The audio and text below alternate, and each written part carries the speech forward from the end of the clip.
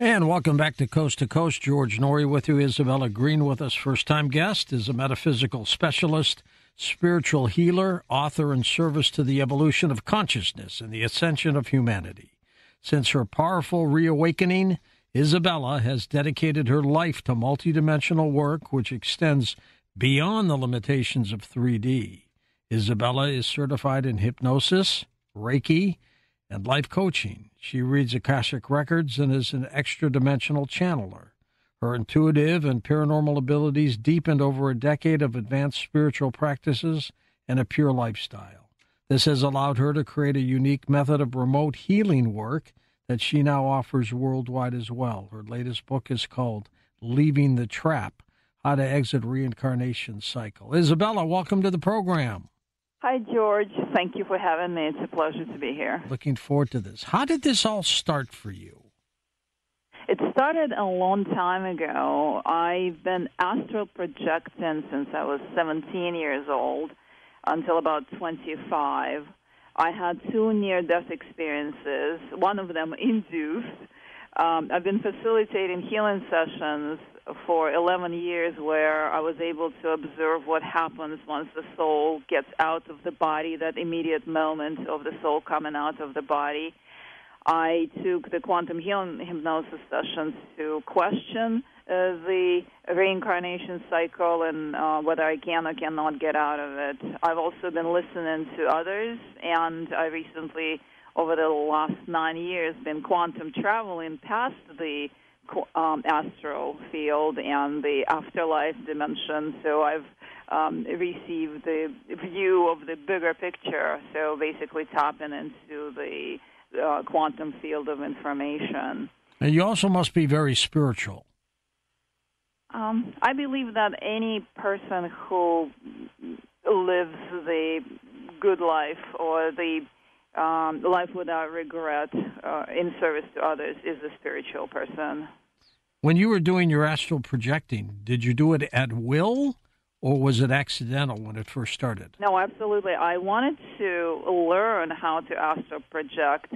Back when I was that young, at 17 years old, I had a friend who was a shaman, and he talked about it a lot. He didn't really teach me much until I started to astral project on my own, because I really wanted to astral project. But astral projecting takes you into the astral plane. It does not take you past the astral plane. But between the age of 17 and about 24, 25, I did a lot of exploration of the astral plane on my own. I taught myself on my own, although I had an idea. And the shaman that I'm mentioning trained me how to avoid the pitfalls of the astral dimension once I already started doing that. Isabella, what was that moment where you decided, I'm going to do this for a living? It kind of was decided for me because I worked in the financial services industry. I lived in New York City. I was very much a rock star by night and a professional by day. And by no means did I have any idea that I was going to be who I am today, even 10 years ago. But then around 2010, I got laid off. They gave me a year of pay. Wow. And during that year, as a severance package. And during that year, I started asking bigger questions. I started asking, why am I here? What am I here to do?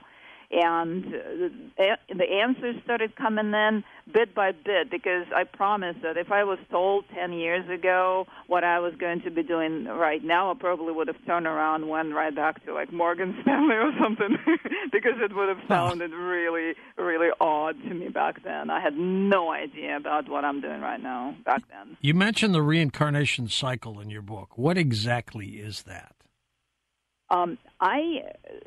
I suggest that the reincarnation cycle is the artificially maintained system around Earth that traps and recycles souls. But other planets, in my observation, also have reincarnation cycles of their own. However, the planets that participate in the whole reincarnation cycle system on the same level of consciousness development as Earth plane. So we're talking something below 5D, so between 3.1 and 4.9D, if you want to use numbers here.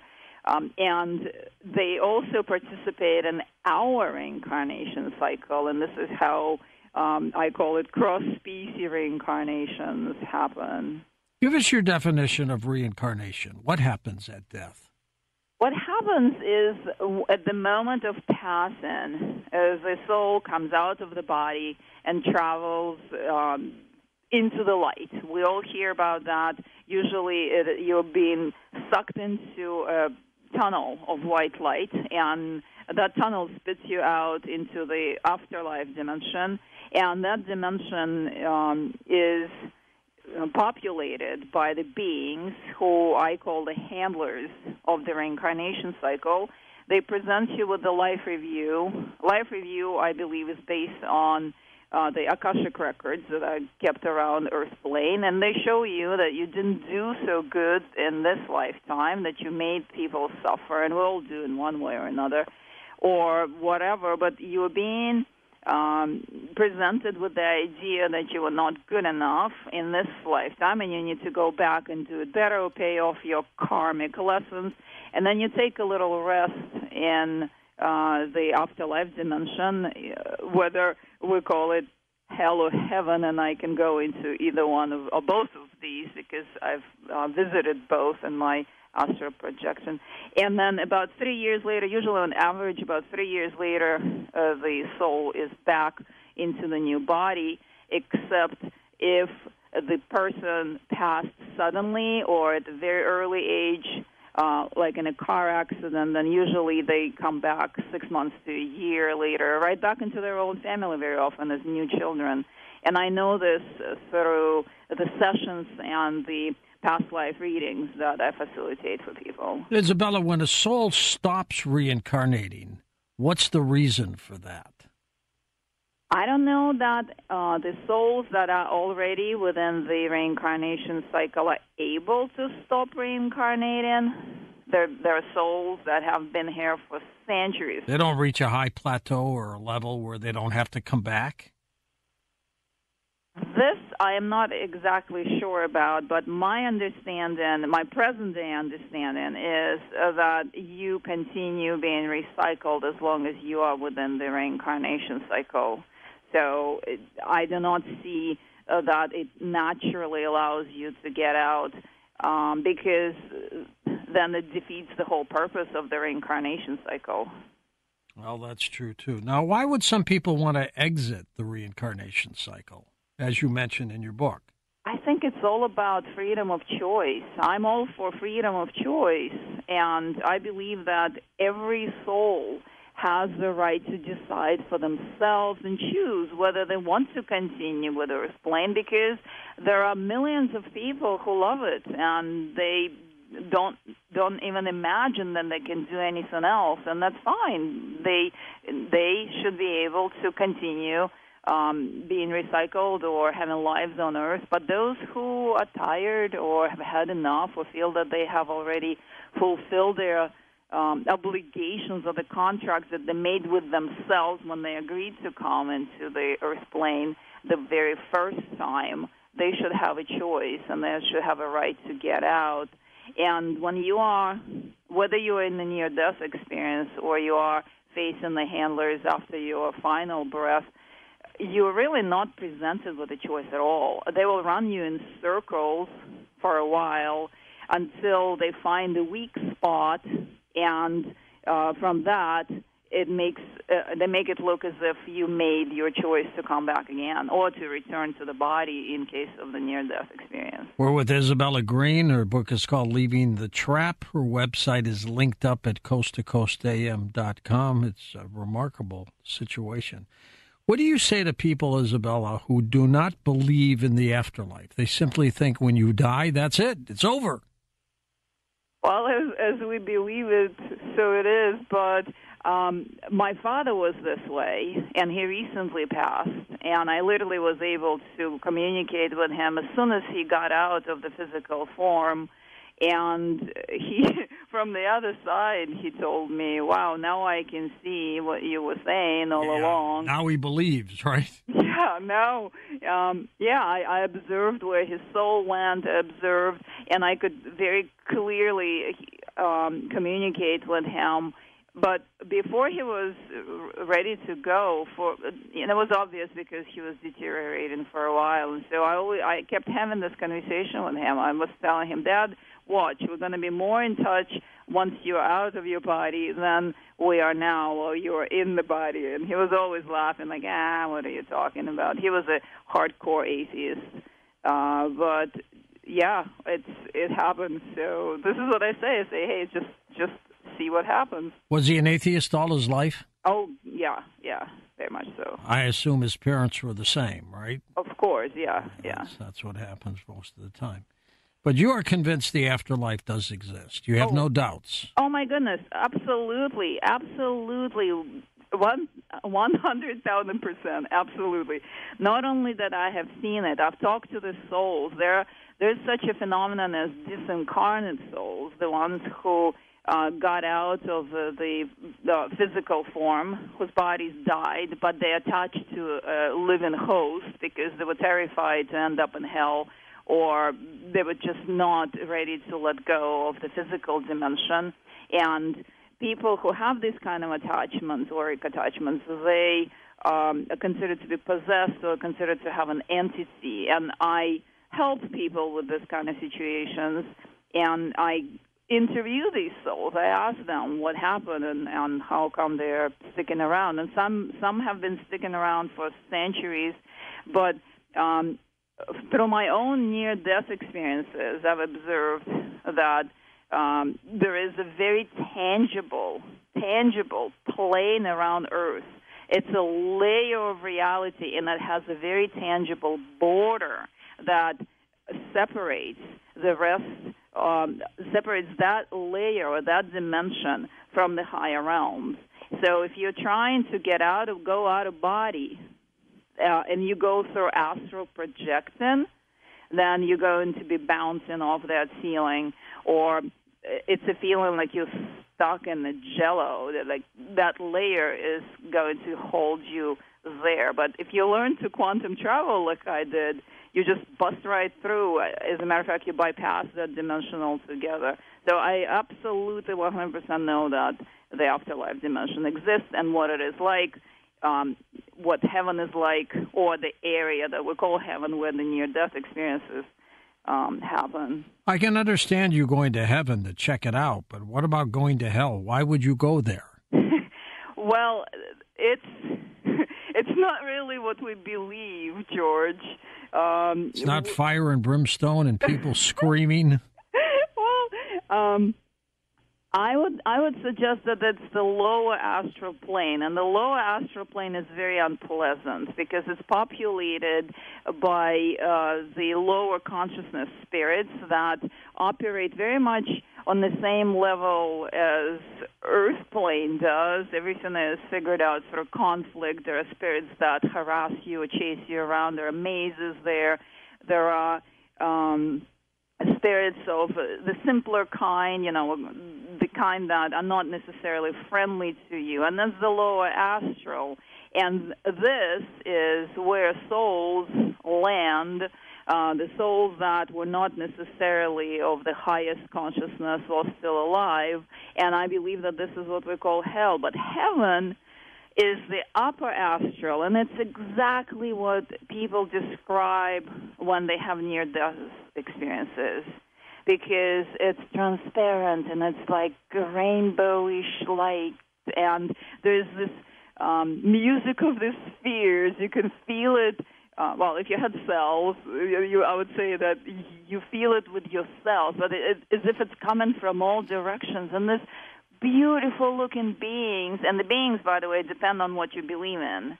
So if you believe in angelics and ascended masters, you're going to observe this kind of being. They'll be there for you. Yes. If you don't believe in these, then you're going to see your deceased loved ones, which I posit that it's still these are still the handlers of the reincarnation cycle that just can take any shape or form that would be the most convincing for you.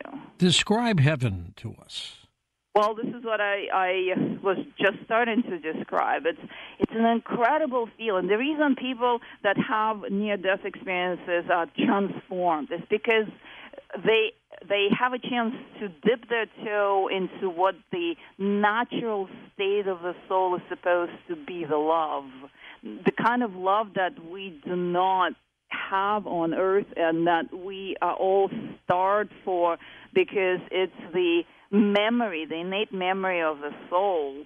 And so you experience this feeling of all-encompassing love, and everything is peaceful and quiet, and the colors are this pastel rainbow colors, and the beings around you and yourself are semi-transparent, and you feel this music of the spheres, like I said, and it's just really, for people, it is anything that they wish to experience or that they believe in. So if they believe it's a garden, they see it as a garden, but in this kind of presentation, and it's all transparent and beautiful.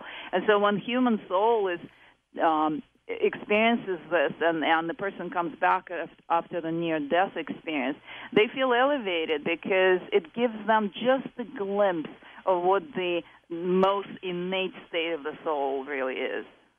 Now, when people have their near-death experiences, right, do they see their dearly departed loved ones? Who comes to them to aid them?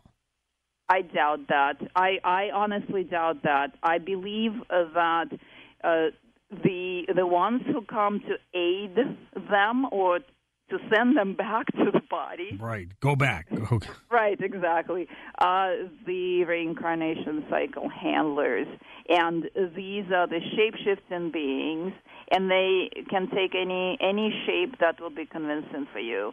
So if it's the loved ones that you believe or that they know, they look for your weakest spot. So if it's guilt, then you'll be guilted. If it's love, then you will be shown the one that you loved the most and lost, and you miss them so much. Like in the movie Contact, if you remember. Oh, sure. Right? Yeah. The father showed up. And what did he say? He said, I'm in this form because then you'd be more comfortable this way. So I believe that the system that sends souls back into the bodies after the near-death experiences, the beings are the same as the beings handling the reincarnation cycle. When you reincarnate, do you reincarnate throughout the universe? Or are there other planets involved? Where does the cycle begin? Yeah, I have observed that the Earth plane, the reincarnation cycle that has to do with the Earth plane, is within the dimensional layer that is on a similar consciousness development as Earth, and all the planets on the same level of consciousness development. For example, there are beings in the Pleiades, in the Pleiadian constellation, sure, that are of the fourth dimension, or fifth dimension, sixth dimension. There are all kinds of beings populating other constellations as well. And so the cross-incarnation from one planet into the next, and from one reincarnation cycle into the next. Isabella, is it important, is it worthwhile for us to leave the reincarnation cycle, or should people stay in it? I think everyone should have a choice and decide for themselves, because some people love it and cannot imagine doing anything else, and so they belong here, and they belong on Earth, or maybe they need another 26,000 rounds of incarnations right. on Earth.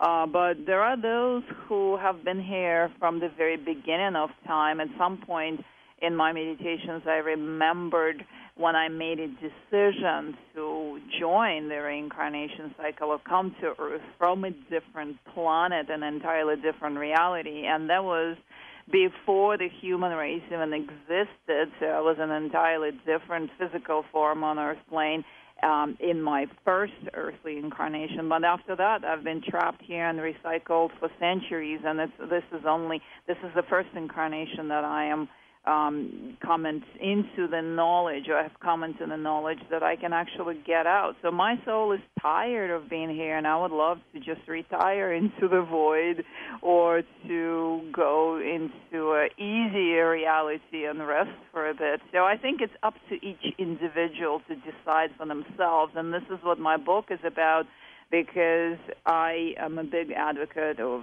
free will. Take us on a hypothetical mission for a moment. Somebody, and let me set the scene for you.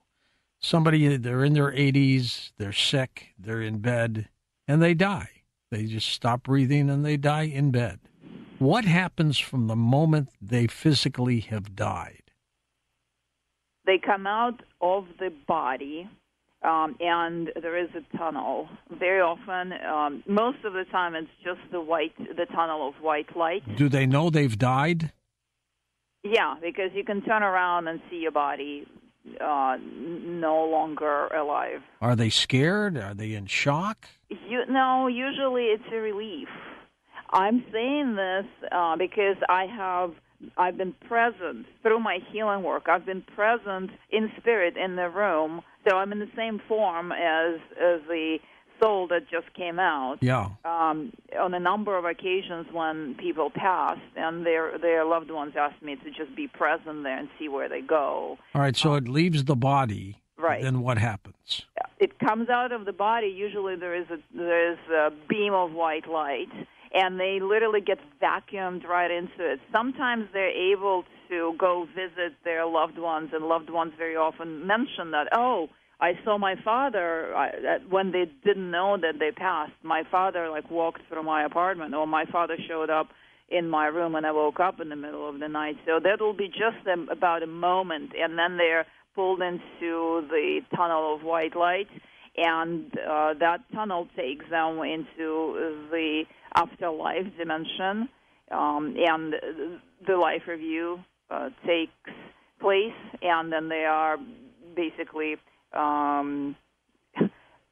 pressured, maybe, or they go by choice to agree that they're going to come back to Earth at a certain point. How many souls, what % do you think reincarnate? Everyone who is on Earth. Because once you are in within the reincarnation cycle, once you've entered, it's like the California hotel in that song, right? That you can check in any time, but you can never leave. So it literally the reincarnation cycle gathers souls, invites souls into itself, and souls from other dimensions and other planets come and join the reincarnation cycle. But once you're within it, unless you know what I know, then you are not able to get out. So everyone who is on Earth is being recycled here. Are some of the souls ever trapped in this cycle and they just can't get? You say they can't get out? Yeah, those who want to get out usually are unable to unless they've gone through adequate preparations and made this decision while still alive. You have talked about quantum travel. What is that? Quantum travel is very different from astral projecting. So astral projecting is pulling the astral body in deep relaxation. The body is very relaxed, and the astral body comes out, and you move within the astral plane within the constraints of time and space, meaning getting from one place to the next takes some time. It doesn't take as much time as in the physical, but you still travel, you still feel the movement within space. With quantum travel is instant, and it's not gentle at all.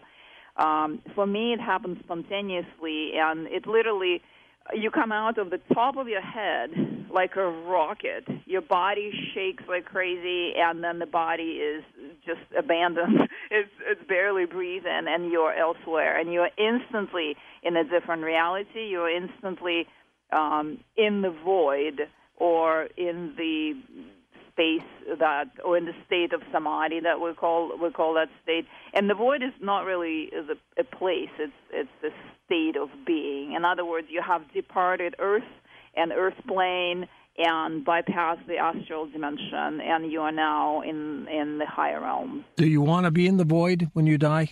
I do.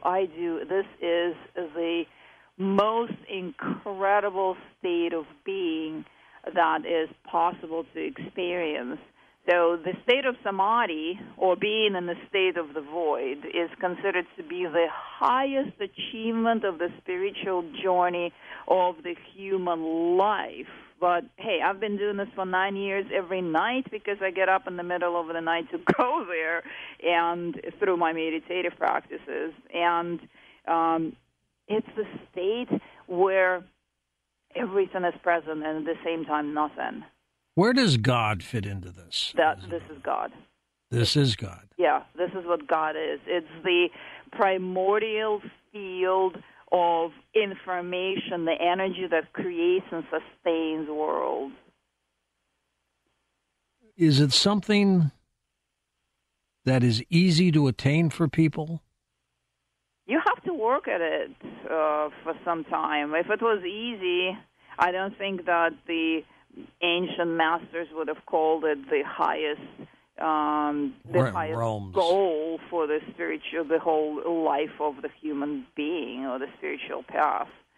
But it's doable, and it's doable within a relatively short period of time. I learned the meditative technique and the breath work that took me there for the first time in 2014, and within about a year I was going into the void, and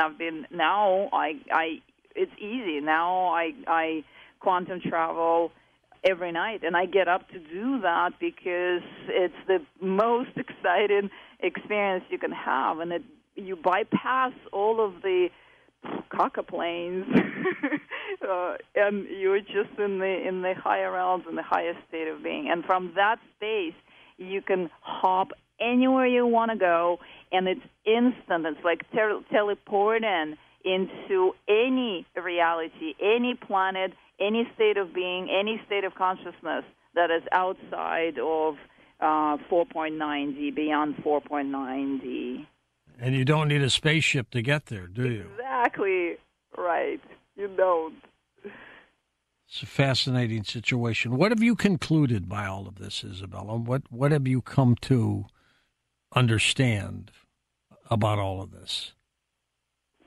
We're all on different levels of readiness, I think. And for those who are ready, sky is not even the limit. All you need to have is a strong intent and curiosity, and then you're no longer just the earthly thing, but you can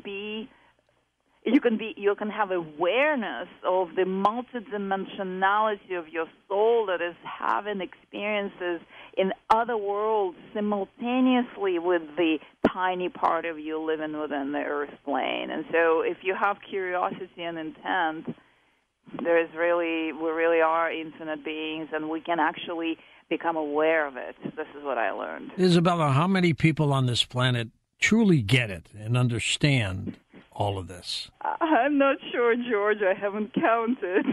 But I know that recently at a conference where I first presented my book, and I mentioned the void, and there was one person out of about 200 present who happened to be a well-known filmmaker who makes films about consciousness. She said, I've been to the void. I've been there, and I've seen it, and I've experienced it. I know exactly. And she started crying because she said that she has not met anyone else who had this experience. And so we had a really heart-to-heart moment there. I'm not exactly sure if there is normally, but I know what happened when he went into the blackness, because through speaking with infinite amount of people about their near-death experiences. I've encountered 2 so far, and now 3 that went straight into the void. And for someone who is not familiar with the void, it can be eerie at the beginning because the human consciousness that is not trained properly we long for objects and people and company and presence or something, something to grab onto, but none of that is present. But if you tune into the state of being, everything is already there, because the void is the blackness. It is that really dark space, but not dark the way we look at the word dark. It's just the energy field that contains everything within itself. So now we have this, I know the third person who went straight into the void. And my big question that I'm posing now and I'm seeking answers to is why so few go into the void, but they still do, but while the rest go through the whole, talking to the angelic-looking beings or deceased ones and go into a whole different dimension. And the void sounds scary, but you think that's the place to be, right? Afterlife, we don't have to go into the void because there are different options where we can go after life if we bypass the whole reincarnation cycle space. But the void, for me personally, this is the most ultimate space because I got comfortable there from being in this state for many years. But from the objective or the benefit of the void is once you hop into that dark space, you can actually quantum travel, instantly teleport into any reality you like. And I suggest that people who want to scope the potentials of where they can go after life if they are getting out of the reincarnation cycle to go experience different worlds. But in my experience, you have to jump into the void first, the dark space, the black field of energy, and from that, just have a trace of a thought where you want to be, and you'll be there. Let's go to Joe in Monterey, California. Hello, Joseph. Go ahead. Thank you, George. What a breath of fresh air. Indeed. Yes, there is something beyond the void. There's levels of being that spiritual masters talk about, and it's almost indescribable. But the scientists, what they talk about quantum mechanics, about locale and non-locale, and this unusual. How do I put it? It's you're everywhere and everything. Yeah. And there is levels of consciousness that you can have in the physical world. When she says, "I want to see how far I can go as a physical being in consciousness," that's the goal of every spiritual being. That's what they try to do here. And this world is a scam, George. It is set up so you cannot reach those levels. Why do you think they erase your memory and make sure it's gone when you reincarnate? And they put such a guilt trip on you that you feel, well, maybe I should go back there. I'm so bad and stuff. It's a scam, and ETs are involved with that. And they're negative, they're criminal, and they use us. You agree with that, Isabella? Go ahead. Straight out of my book. Straight out of my book. Same conclusions. Absolutely, yes, absolutely. 100% the same exact conclusion. And ETs, not all ETs, there are higher level consciousness beings that are not involved, and they do not have their reincarnation cycles because they do not need to trap souls. But everything below the fifth dimension, across the universe that are on that same level of consciousness, they all participate in our reincarnation cycle, and they have the reincarnation cycles of their own. And that is what traps souls within our Earth reincarnation cycle. Next up, Jeremy in North Dakota, east of the Rockies. Jeremy, go ahead. Hello, Isabella. 19 years, 7 months, and 18 days ago, I was in a nearly fatal auto accident. Immediately, I was in a coma for 2.5 months. Yeah. Just before I woke up from my coma, I was under the impression that I was walking up a mountain pathway with my wife at the time, now ex-wife. And as we were nearing the top of the mountain, a bunch of boulders started falling down. I got her into a little cave area, and just as I got her inside, I was knocked off the cliff by a falling boulder. And as I was falling to the ground, I heard a voice from the sky that said, "Jeremy, your tasks are not done yet." What do you think that was? Yeah. What might that have been, Isabella? Well, this is the most common line that everyone who has, or just about everyone, except those who go into the black space, the void, hear when they're having a near-death experience. You're not done yet. You have to go back. This is a standard line, and it's also in my book. And if you hesitate, if you start questioning that, saying, "Oh, but I don't want to go back," then they go into running in circles until they find a weak spot, guilt trip you to go back because you didn't do good enough. Who's in charge of the other side? Is there like a taskmaster there or anybody? There is a whole group, infinite amount of beings that run the reincarnation cycle. They are shape-shifting beings. I honestly have no idea what they are as the actual beings, who they are, but they can present themselves as anything, and because they're shape-shifting, so they can shift into anything, including just the voice. But like in this case, where this gentleman heard the voice, "You're not done yet." Yep, that's it right there. They're looking at him and they're saying, "Hey, no, go back." But in the most cases, they present themselves as angelic-looking beings, as our ascended masters. I saw Jesus when I had a near-death experience. I know now 100% it wasn't Jesus.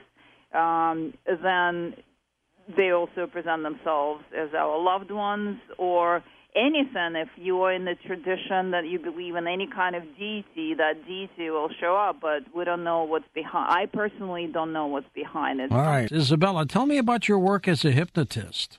How'd you get into that? I actually do not work as a hypnotist. I call myself a metaphysical specialist or a spiritual healer.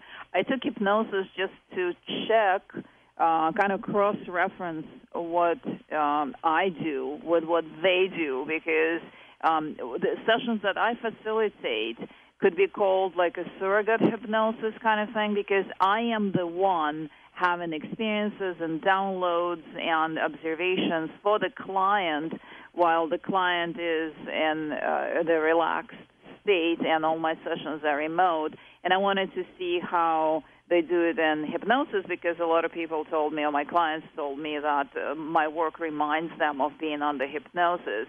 But my work encompasses a lot of other elements.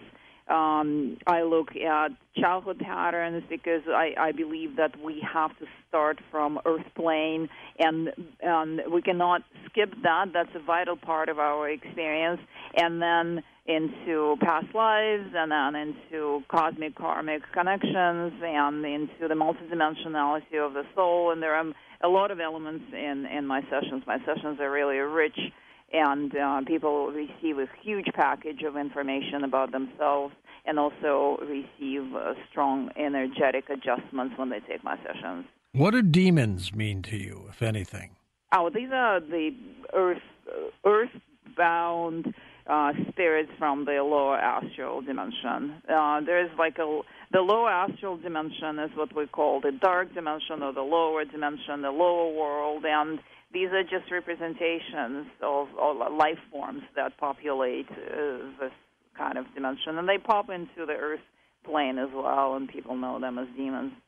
Let's go to the phones. Don in Alberta, Canada, to get us started on the international line. Hey, Donald, go ahead. Hi, George. Hi, Isabel. Hi. When I was young and I arrived on the planet, I thought, no problem, we can be out of here. So I read a book by Lobsang Rampa, and he talked about, moving energy and doing the different types of things. Another later I came across, I think it was Paul Twitchell. He talked about hewing or you had that, or humming, kind of the same thing, using the mantra to break down the cloak of consciousness. But I didn't realize, I thought it was like a door, you just flip it open and you're out. And but then I realized it's a series of veils. But I guess my question is like, we got abducted by aliens and sent down here? It doesn't make any sense. Like, why would people actually volunteer to come down to the physical plane? Because on the astral plane, I know there's 180 subplanes between here before you get back to pure spirit, and they can bounce up there. But why do people come down? It's just like, you take the red pill or the blue pill, or get... Why do they reincarnate, you mean? Yeah, why do people keep coming back over and over? It's just... And that's part of your book. You want them not to come back anymore, Isabella, right? Well, I'm not suggesting that I want them to not come back. I think everyone should decide for themselves. But there is an initial decision that soul that is not earth-bound originally. Let's say a cosmic soul from a different planet decides to join the Earth plane, and Earth plane has been sending distress calls out into parallel worlds and other planets for a long time. And so I remember that I felt that I want to go and help and assist this world in distress, and this is how I agreed to pop into Earth incarnation system. But once I incarnated on Earth, that's it. You check in, but you can't really check out. So this is why they keep reincarnating, because they're already within the reincarnation system trap.